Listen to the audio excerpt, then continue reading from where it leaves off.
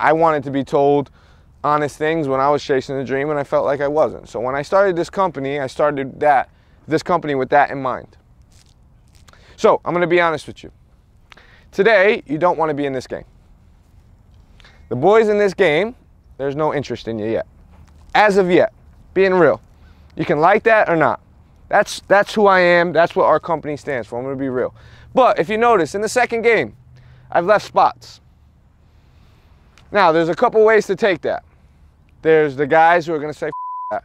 I'm going to prove these guys wrong. I need to be in that second game, and I need to impress these guys. And there's going to be the guys that are like, man, this is Let me tell you something about life in this industry. It's not fair. And it's a game of opinions. Remember that. So, the opinion here are that. There's no way to hide that.